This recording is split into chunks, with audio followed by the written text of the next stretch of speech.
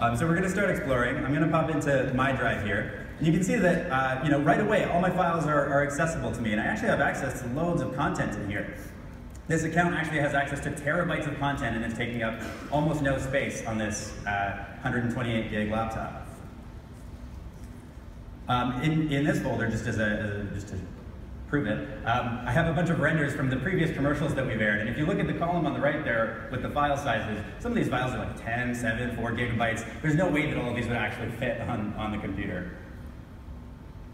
So of course with Drive File Stream, I have access to all of my Team Drive content as well. And I'm going to go ahead and double click into Team Drives, and I see here the Wi-Fi Toys Team Drive that Diane created earlier. So I can hop in here, and I can see that Diane has shared some toy designs as well as the launch plans. And I can see from the little cloud icons that these files are actually all stored in the cloud still, which makes sense because Drive File Stream didn't actually download every single file in advance. But as an end user, I'd like to open this launch plan, but as an end user, I don't have to learn anything new. I can just go ahead and double click on it, and it opens up in Word just like I'd expect.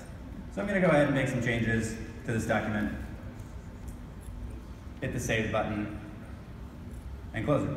And that's it. So I didn't have to learn anything new, and the latest version of this Word document is going to get uploaded back to our Team Drive, and Diane will see it next time that she enters the Team Drive.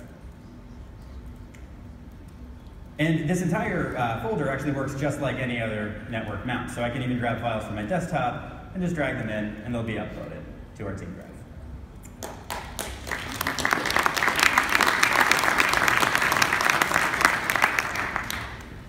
All right, so there's one last thing that I wanted to show you. I'm about to head out to meet with our marketing agency to discuss this new commercial, and I'm not sure if I'm going to have